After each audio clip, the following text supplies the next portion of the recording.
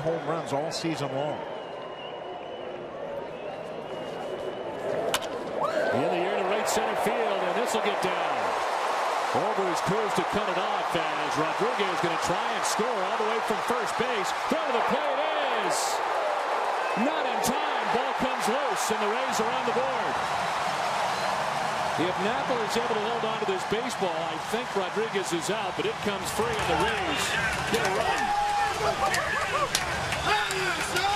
Now they're making sure that Napoli is okay.